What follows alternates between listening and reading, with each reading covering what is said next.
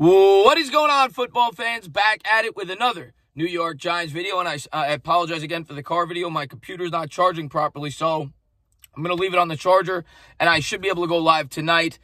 Usually when I leave it charging for a while, it will work, but then it dies overnight. But it should be good to go. Got to get the battery looked at when I can.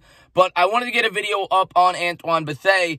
When the offseason started, I said that the New York Giants were almost certainly going to cut 4 guys. That being Rhett Ellison, Kareem Martin, Alec Ogletree, and Antoine Bethea. Rhett Ellison retired. They cut Martin. They cut Ogletree. And now today, they finally cut Antoine Bethea. And by doing so, the New York Giants will save, I believe it's $2.5 million. I read a tweet online that said $3 million. That didn't add up. I think he was rounding up, because he was only making $2.75 last year, and I think it carries a $250,000 dead cap hit.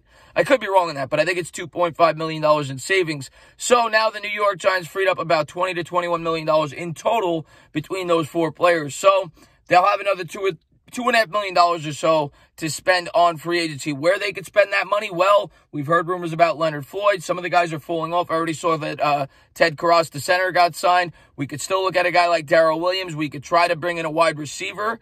But, yeah, I like this move. I think it was a no-brainer from the start. I'm surprised that it took the New York Giants this long. I didn't see the value bringing Antoine Bethea back. I respect him as a player, good veteran player, brought some leadership to the New York Giants. I completely understood the signing last year when you had limited cap space. You didn't know who your safeties were going to be. We didn't know what we had with Julian Love after we drafted him, whether it was going to be a slot or a safety. I think as of now, unless they bring in a safety, you could look at a guy like Clinton Dix. I think Julian Love will be the starting free safety. We'll have to wait and see how it all plays out. But Bethea will not be back with the New York Giants. And like I said, I think it's the right move. I think you need these young guys to prosper. And I think maybe you could bring in a guy that will actually have significance on this roster. Antoine Bethea, even though he led the team in tackles last year, was atrocious in coverage. I think he surrendered 7 touchdowns in coverage. He was among one of the league's worst. You saw it time and time again every week. The guy was slow, couldn't cover, and there was a reason the Giants were able to get him for $2.75 million. But overall, the Giants have literally done exactly everything I wanted this offseason. They got rid of the dead weight with all these players with the bad contracts. If you include Janoris Jenkins, that's really cutting 5 players that were old, were eating up a lot of the cap space. They brought in guys on cost-effective contracts that were much younger.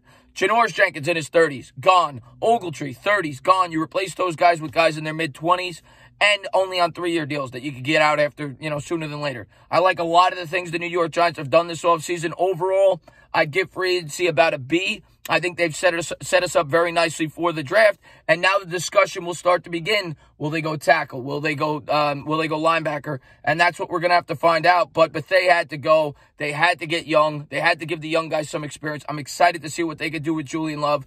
Best of luck to Antoine Bethea in retirement, or if he signs on with another team. He was a great player, in the prime of his career, but just couldn't cut it anymore with the New York Giants. As always, guys, if you liked what you watched, please subscribe. Drop a comment. Maybe give me a little thumbs up. Cheers.